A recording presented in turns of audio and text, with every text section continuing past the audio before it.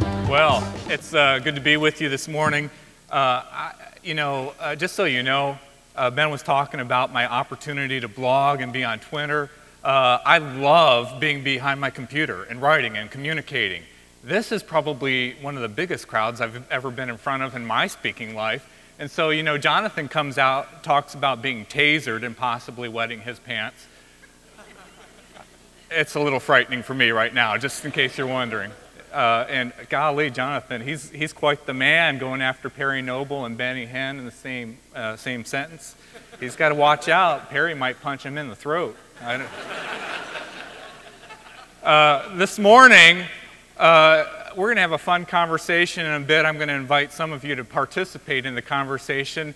But what we're going to be talking about is it's a little bit different than what I normally hit. Because part of who I am is I'm just passionate about people in our culture coming to know the person of Jesus, because I've seen the life transformation that's happened in my life, in the life of my family and friends. Kind of a sad moment for my family and I. Just in the last few days, one of our good friends from our time at New Spring Church passed away on Sunday, and being a part of the celebration was phenomenal. We were very encouraged by that. But again, in me, it just increased the sense of urgency that I have for helping people come to know Jesus, because life is too short. But today, I want to talk to you about what happens after people connect with our churches. What does that look like? And for me, I think about ministry as an opportunity to help people take their next steps toward Christ. I'm a strategist, and so I often am helping churches figure out what is your ministry strategy or what is your discipleship strategy. And quite simply, initially I'm helping churches figure out if people connect with your church, and of course they connect with our churches at all different levels of spiritual maturity, or some people are still checking out the claims of Christ, but they connect with our churches at one spot, and then ultimately everything that we're helping them to do is to help them take their next step toward Christ, right? And what our objective is, I'm assuming, is to help people ultimately become fully devoted followers of Christ. Now, push the pause button just for a second. I'm going to give you some practical things that you can do when you leave the whiteboard sessions. Won't this be fun? The first thing you will want to do is at some point sit down with your ministry team, get in front of a whiteboard, have your Bibles in hand, and figure out, in our ministry, what does a fully devoted follower of Christ look like? Now, here's what's a little bit frightening about this, is in our minds, I think we all have a picture of what that looks like. But ultimately, as churches or as ministries, we've really never discussed that. And as a result of that, everything that we do between helping somebody initially connect with our church and then take steps to become a fully devoted follower of Christ, everything that we do in between, we're just doing it. But sometimes I wonder if we're doing it with any intentionality. And then ultimately, I think we need to ask the question, is everything we're doing helping us get the results, which is to help people become fully devoted followers of Christ? So that's what I'm going to talk about today. Now, here's the deal. When I am engaged in ministry with churches, and when I go out and consult and coach with churches, I don't have a magic formula for what needs to happen between point A and point B. I don't know what that's like for your church. And the reason I say that now is because I've come in contact with so many churches that I've seen God blessing amazing leaders in unique cultures and unique environments. And as a result of that, churches look very different, and that's a good thing, because there are lots of different people that we're trying to reach. And so I can't tell you specifically what needs to happen between point A and point B, but I think we need to get more intentional about what that looks like. Because here's the deal. For most churches, when people connect to our church, they're also trying to figure out, how do I take my next step toward Christ?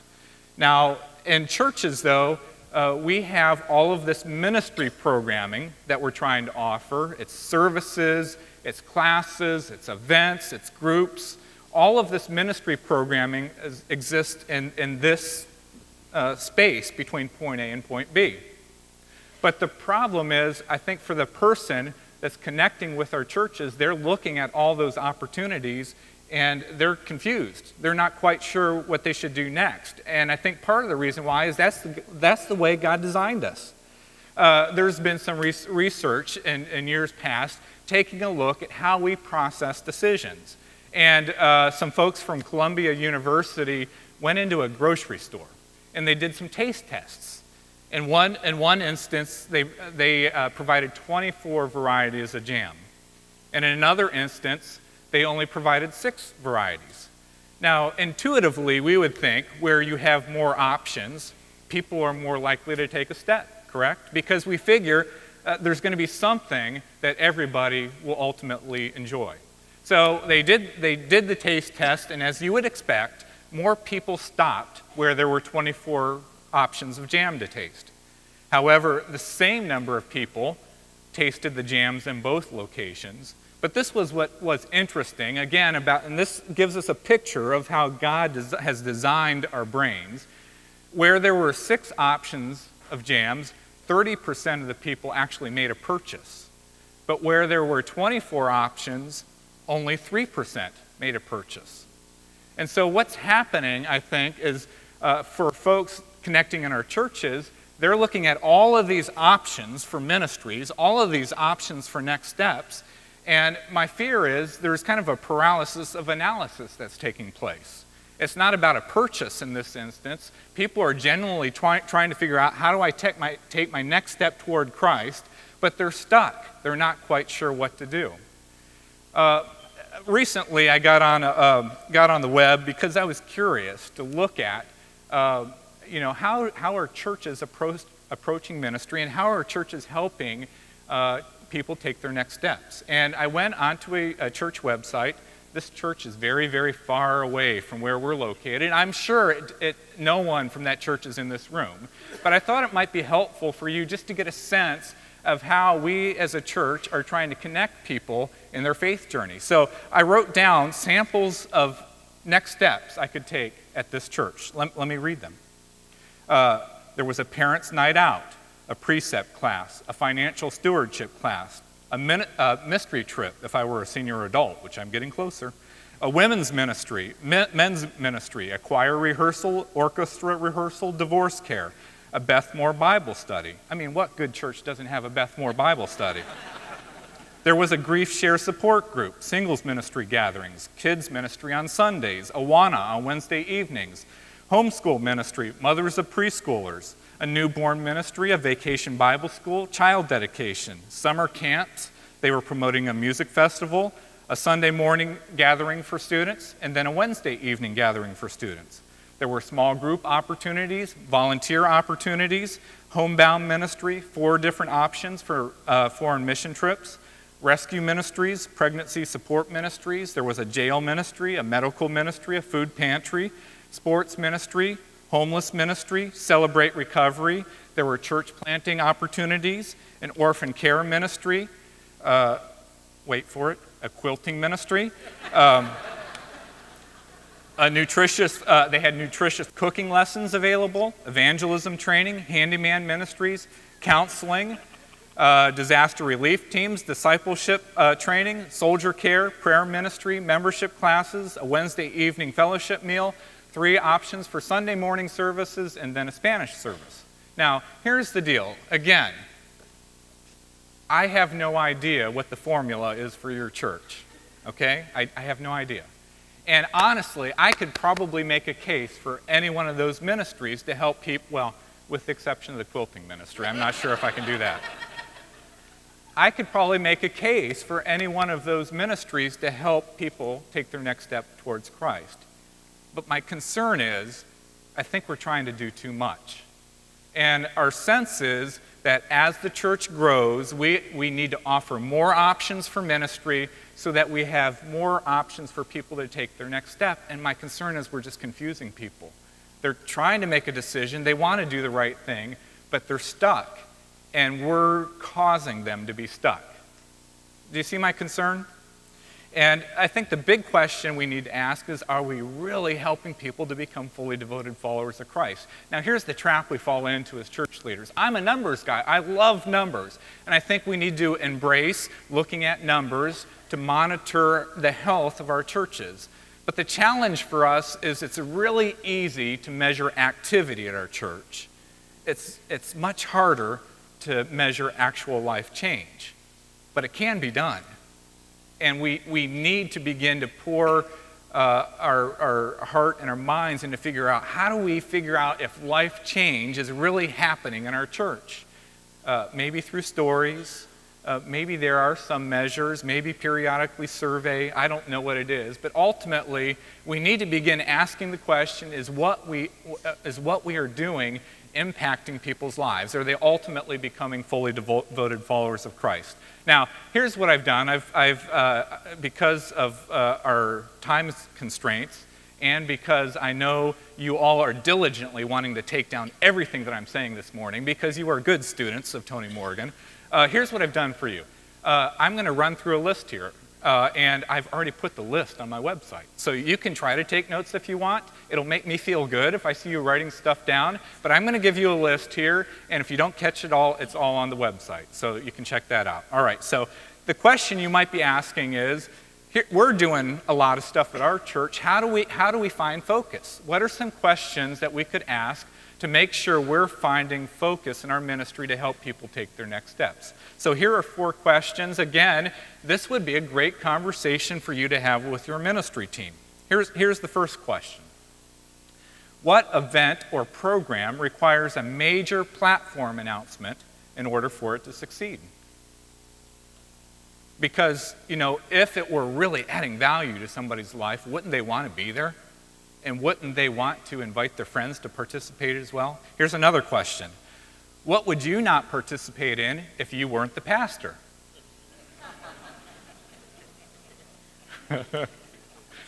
That'll be a good conversation right there.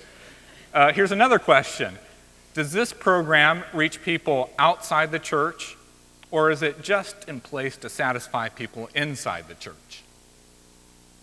Okay, now, again, we need programs for people inside the church because we're trying to help them take their next steps toward Christ. But my question is, does every ministry in the church have to do that? Can we have some ministries in our church that are trying to reach people outside the faith? Here's another question.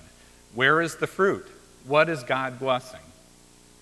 And what would happen if we poured more of our prayer, our energy, our financial resources, our leadership, our volunteers? What would happen if we began to focus more of our resources that God has blessed us with into the things that He's actually blessing? So the question is, are we really, are people really becoming fully devoted followers of Christ? Now, but this leads us to this second part of the conversation this morning, and it all has to do with, if we come to a place where we've clarified our discipleship strategy, is it being clearly communicated? And here's the fun thing. We're going to plant a church this morning. How about that? We're going to plant a church, and I need some people to help lead the church. And so we need to do this quickly because of limited time. I need a teaching pastor, someone with teaching experience. Raise your hand. Come on. Quick, quick, quick. No one in the room has taught anything? Yes. You come up. I need someone that can sing to be our worship leader. Can anybody sing? Okay, yeah, you come up. We need to have a student pastor. Student pastor.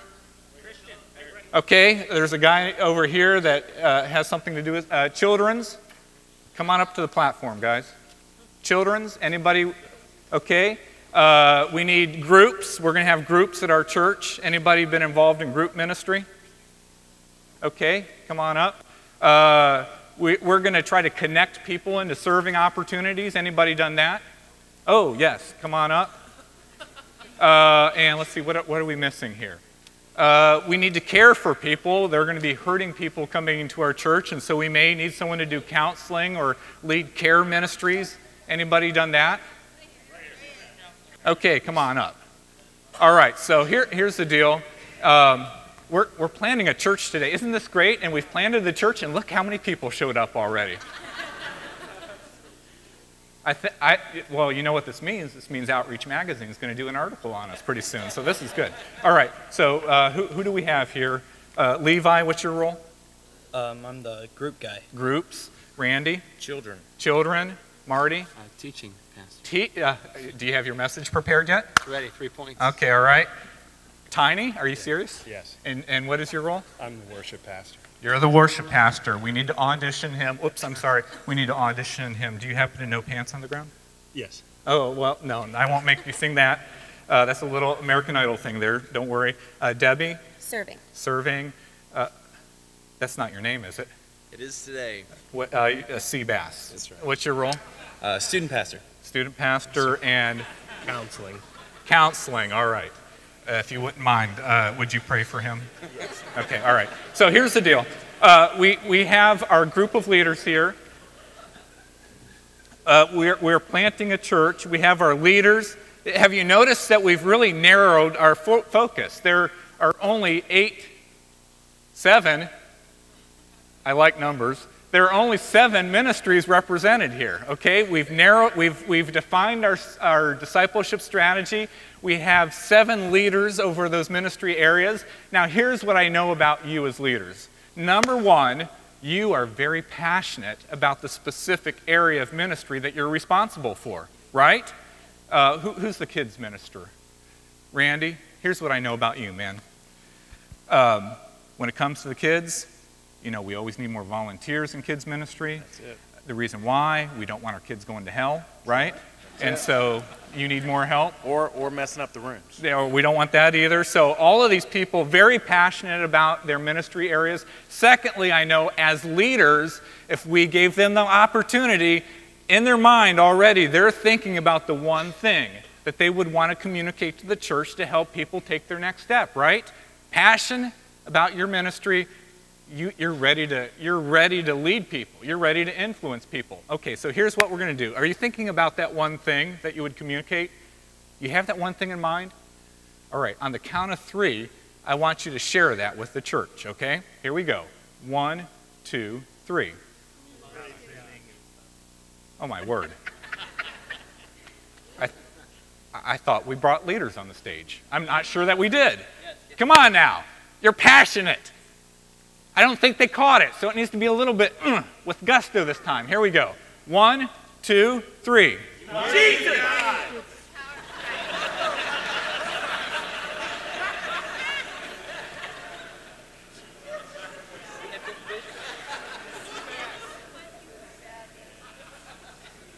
I think it's time to call in the elders. What do you think? All right. You tried. So have a seat. I appreciate your assistance here.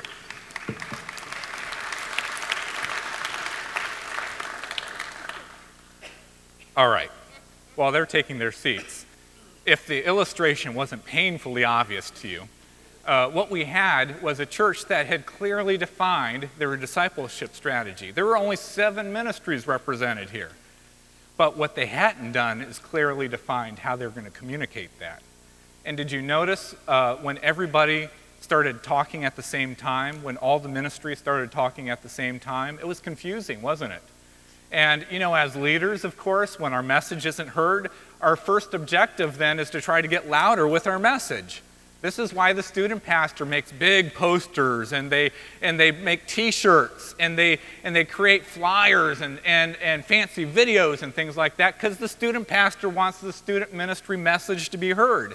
And so what happens is in our churches, all of our ministries are trying to make their message louder so that their voice can be heard, and then what happened? It just got more confusing, didn't it? And that, friends, that's what's happening in our churches. Even if we narrow our discipleship strategy, we have to be very intentional about how it's being communicated, or we're just creating confusion for the people that are hoping to take their next steps toward Christ. Now, here's another list for you then. If that's the case, if what we're doing is basically creating noise in our ministry, how could we take some steps to avoid the noise? So here are 5 steps to help you avoid noise in ministry. The first one is you need to clarify what's the mission, vision, and values of your church. It needs to begin there. I'm praying that God has given someone in your church a clear mission and vision for what needs to happen next. Because if you don't have that clarity, how in the world can you have a clear message? The second thing, You need to focus your discipleship strategy. You need to help people figure out what are those next steps going to be. And we talked about that already this morning. The third thing is you need to bring consistency to your message. It needs to sound like it's coming from the same church. There needs to be you could throw out some marketing terms here. There needs to be consistency of branding or consistency of voice. Here's another exercise that you could do with your ministry teams.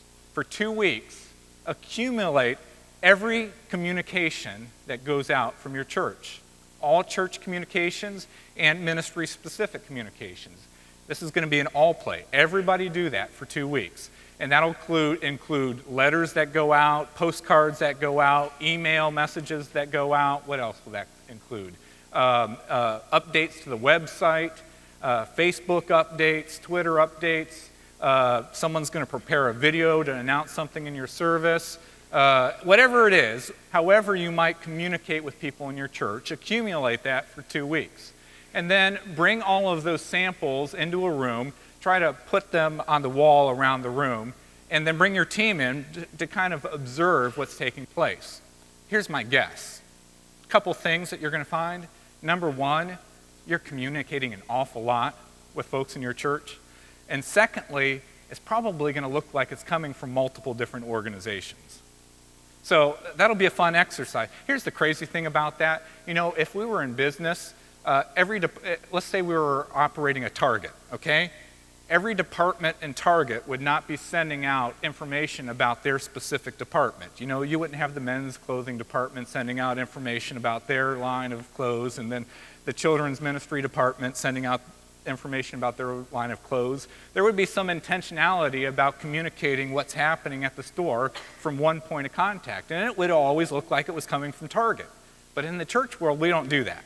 We all send out messages about everything that's happening in our churches. Everybody's smiling at me because this is so much like what's actually happening in your churches, isn't it? We all communicate this. Now, if a business were sending out all these messages from all different departments, do you know what they call that? Spam. That's right. They call it spam. In the church, we call it great ministry. In fact, we sometimes give our student pastors a raise if they're effective in their promotions, don't we? And that's why they spend so much time promoting what's happening in their ministry. Okay, back to the list because I have limited time. Number 4 is prioritize your message. And so you'll have some ministries in your church that will be able to have something communicated from the platform on Sunday morning, and some ministries in your church that will never get something communicated from the platform on Sunday morning. And here's what you can tell the leaders of those ministry areas. Life isn't fair, and then you die.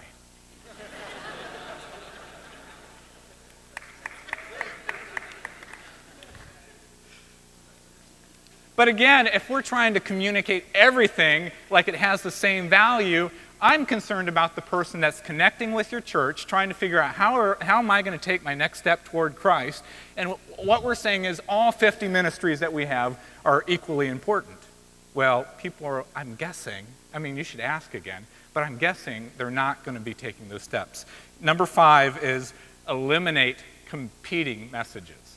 Eliminate competing messages. I was out in California a few weeks ago, and a church leader said when they launch a ministry, whatever the ministry is, they only commit to it for 3 years. At the end of 3 years, the ministry stops, unless they evaluate it and determine it's really helping a lot of people become fully devoted followers of Christ.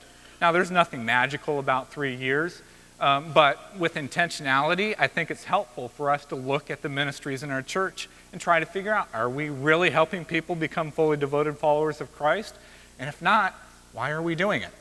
So there you go, five things to clarify your message. Which brings me to the story of the giant inflatable blue monkey. Are you familiar with the giant inflatable blue monkey? We might even have a picture of one. Do we have a picture of one? I think we might. Oh, look there. The giant inflatable blue monkey. Now, I live in the Southeast. You got to love the Southeast. I feel right at home there. I'm not very mechanical. But in the Southeast, it's a great thing because you can repair everything with duct tape and blue tarps. And so it's like, I was made for this location of the country. And I don't know, maybe you don't have them, but in the Southeast, it's typical to see the giant inflatable blue monkey. Typically, they show up in front of car dealerships. I guess the thinking is if we have an inflatable animal in front of our car dealership, we're going to sell more cars. In fact, I have pictured the meeting on Monday morning at the car dealership. They're gathering in the conference room of the car dealership. Again, they've gone through a slow weekend of sales. They haven't sold many cars. And so the leadership of the car dealership is sitting in the conference room trying to figure out how in the world are we going to sell more cars, okay? And so they're sitting around trying to figure that out. One of the managers raises his hand and says, I got an idea. Why don't we build better cars? Oh, no, we can't do that. That would involve too much work. We can't do that. Another manager at the car dealership and raises his hand and says, I got another idea. Why don't we improve the customer experience at our dealership? No, that would be too hard. We can't do that. And then one sharp manager raises his hand and bravely asks this question. What if we would call the rental company and get ourselves a giant inflatable blue monkey? Yeah, let's do that. The giant inflatable blue monkey. We're sure to sell cars. Now, here's the deal. In your churches, the giant inflatable blue monkey is roaming the halls of your church. Only, it's not actually an inflatable animal. It's everything you do to promote ministry at your church. It's the platform announcement. It's, it's the postcard that goes out in the mail. It's your email blasts. It's your posters that you hang up on your bulletin boards. What else do we do? We create logos and fancy names for every ministry in our church. I get a kick out of this. Men's ministry. We're Warriors for God. And you get a fancy T-shirt with the fancy Warriors of God logo. And we expect people that are coming to our church to, Warriors of God, that must mean men's ministry. Let's go do that. So everything we're doing in our church is we're promoting next steps. It's the giant inflatable blue monkey. Now, here's the deal. I'm pretty confident that promoting better is not the key to helping people become fully devoted followers of Christ. Now, you all are a smart room here. What would you guess the number one reason is that people show up to our churches for the very first time? If they're going to come for a worship service, why do you think they come for the very first time? What gets them there? A friend invites them. In fact, I've done the research a couple different times and found that between 75 and 80% of people that showed up to the church for the very first time came because a friend invited them. Now, here's what's crazy. We know that that's how they get to our church here at Point A. But once they get here, rather than assuming, well, it must be invest and invite, we go into promotion mode. We pull out the giant inflatable blue monkey. And so if we want them to go into a small group, blue monkey time. If we want them to attend an event, it's the blue monkey. If we want them to serve in ministry, we got to bring out the blue monkey, right? Isn't that the way it works?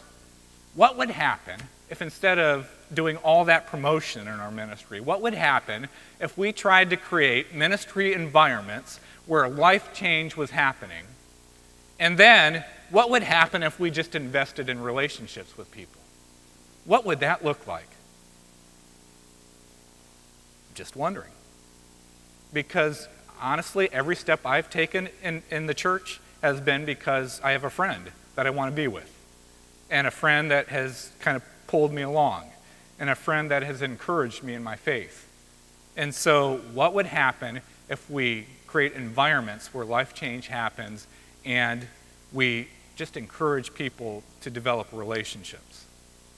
So my key thought today is let's not promote next steps in our church. Let's create environments where life change happens and where people are investing in relationships and inviting their friends to engage that process. All right? That was fun, wasn't it? I had a good time. All right, so the great thing is it's also break time now, and so I think Ben is going to come out and help us transition to break. Won't that be fun? So Ben. I'll do it. I'm going to get to the next book, man. That was great. Oh, thanks. That was fun.